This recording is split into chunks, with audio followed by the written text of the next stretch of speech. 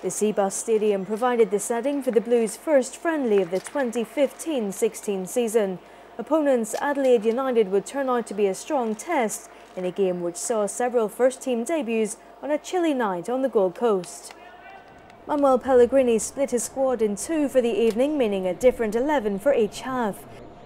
The first saw 16-year-old Cameron Humphrey's partner skipper company at the back in a team which was a strong mix of youth and experience.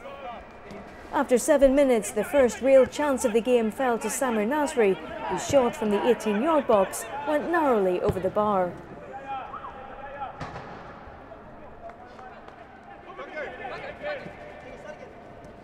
Yaya Toure then provided an excellent chance for 17-year-old debutant Manu Garcia, and the Spaniard was unlucky that his shot was parried against the bar. The youngster has had an excellent season for the under-18s and also thrived in Patrick Vieira's UEFA Youth League side. Kelechi Iheanacho was next to try his luck from 20 yards before Adelaide had a chance of their own, which was sent into the stands. The second half 11 was underpinned by the experience of Wright, Clichy, Fernando and Navas, whilst the likes of Brandon Barker, George Glendon and Ellis Plummer featured, as well as debutant Enes Ünal.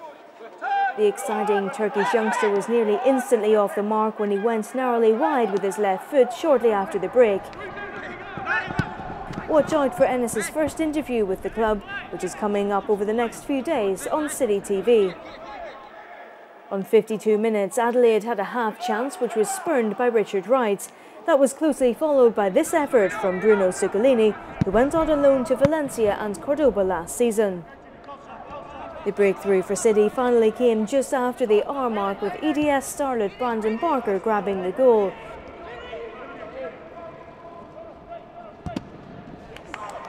The strike was typical of the winger, who was impressive throughout the season, and City fans will be hoping the young Mancunian will get his shot with the first team in the near future.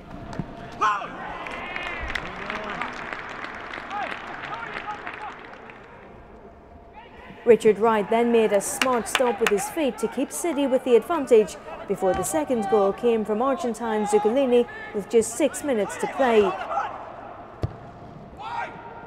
The cross from Clichy was near perfection, and Zuccolini's finish left the Adelaide keeper with no chance.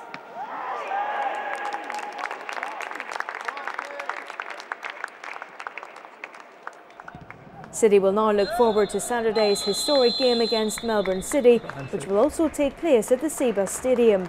We'll of course bring you the best of the action here on City TV, and you can also follow live updates on our Twitter feed.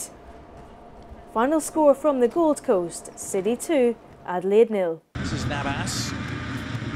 Good layoff, and Iheanacho has his goal. Yaya Toure, I think was after that continued run. Dzeko! Picked that one out.